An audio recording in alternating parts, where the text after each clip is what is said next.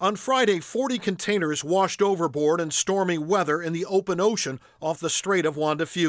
By Saturday, a hazardous chemicals fire broke out on the same ship, the Zim Kingston, by this time near Victoria, BC. I'm just glad right now the vessel is whole and we're not also dealing with an oil spill. Fred Felleman is a maritime consultant, environmentalist, and Port of Seattle commissioner, and he finds the situation concerning. Is what's happened to the Zim Kingston a bit of a wake-up call? You know, the last thing we need is our own LA pipeline incident as a consequence of port congestion.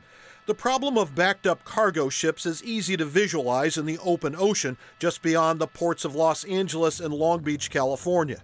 Here in Washington, we've had ships at anchor from Elliott Bay off Seattle to Whidbey Island's Holmes Harbor, and yes, ships like the one you just saw waiting in the open ocean. We couldn't take in cameras, but retired Coast Guard Captain Laird Hail took me into the Secure Vessel Traffic Center. Inside, it still pretty much looks like this photo the Coast Guard provided. It's a place that tracks ships.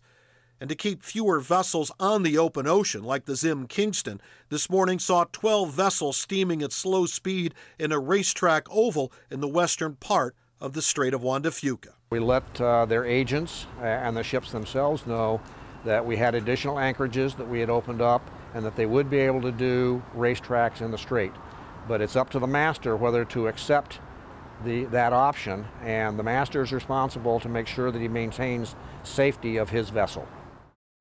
Now, right over here is Terminal 46, and Felleman and the Port of Seattle say there are 2 more anchorages here where ships can dock before they're unloaded. And so far there have been no takers on that. But the whole idea here is if they can get these ships off the open ocean rather than just sort of going around there. The Coast Guard today said, courtesy of the Suquamish tribe, they were able to open up another 4 anchorages here in Puget Sound. Live in Seattle, Glenn Farley, King 5 News.